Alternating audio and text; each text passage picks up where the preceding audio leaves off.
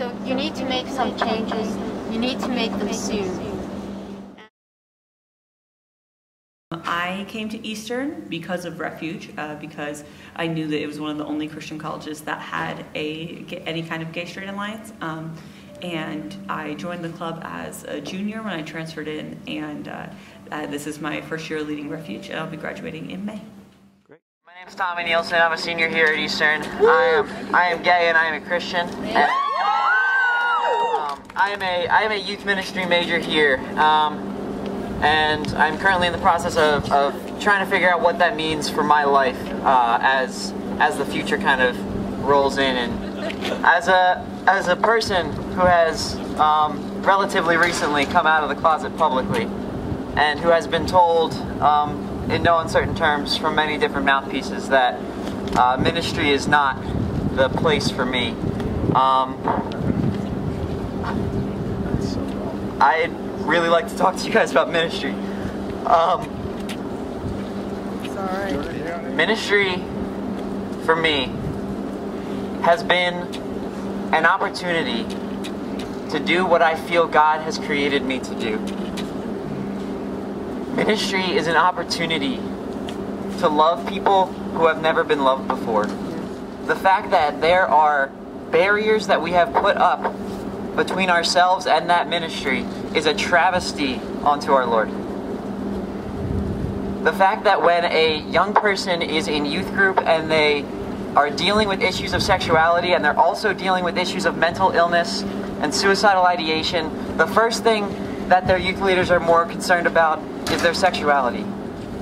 And as far as I'm concerned, it doesn't matter what might be wrong with you, as long as you know who your Savior is and how to give that to somebody else. For so long, I thought that that was an impossibility for me because I've been told that. Stop listening to that. So growing up in a Christian house in a very conservative environment, I didn't really know what I thought about the Bible and sexuality, and it took me coming to Eastern University, meeting this wonderful group of people that are here in the community, and talking to mostly just people who have been in my shoes, and understanding that I can be a Christian and I can be gay, and those are not mutually exclusive. Life is short, though I keep this from my children. Life is short, and I've shortened mine in 1,000 delicious, ill-advised ways. The world is at least 50% terrible, and that's a conservative estimate, though I keep this from my children. For every bird, there is a stone thrown at a bird. For every loved child, a child broken, bagged, sunk in a lake. Life is short, and the world is at least half terrible. This place could be beautiful, right? You could make this place beautiful. Yes, of the cloudy crowds of the city, I hope that you can hear it. I hope that our breaths can fill and empty each other at the perfect moment in time. For I have traveled long and far in the darkness in order to see the sunrise. And wow, are you beautiful. I am 22 years old, and I'm here to tell you that your words have consequences. I am 22 years old, and I will never stop sharing my story. I am 22 years old, and I will not shut up until every 14-year-old child knows their worth does not hinge on the bones of those they love. I am 22 years old, and all I'm asking is to be heard. Eastern would be one of the first, I think either number 2 or 3 university in the country to hire openly gay faculty members if they choose to make that decision, and that's what we're encouraging them to do, just to take more of a neutral stance, allow people to teach here no matter who they love, and that's something that we're really hoping that we're able to push forward. I am gay, I'm a pastor, and the sun is still shining.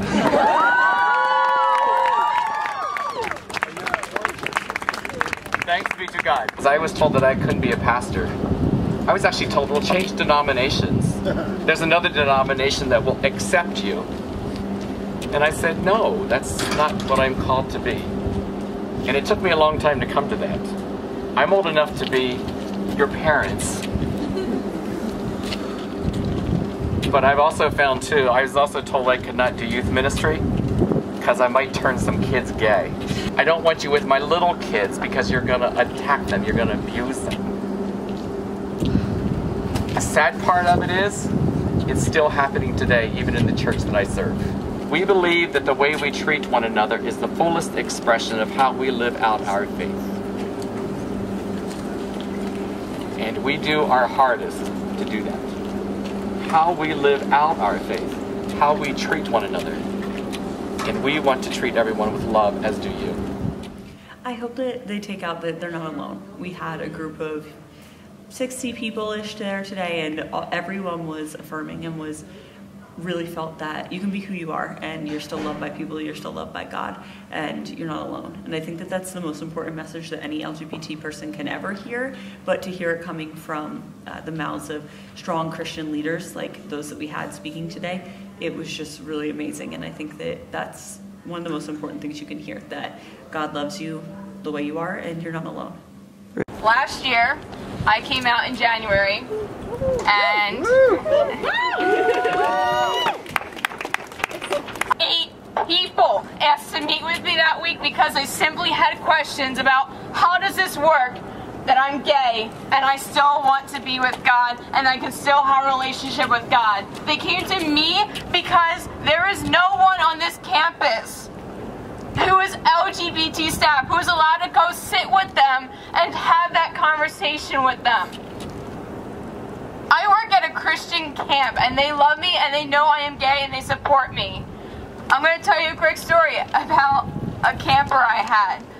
She was the perfect camper. She came to me one night after bawling her eyes out and said, "I think I'm gay.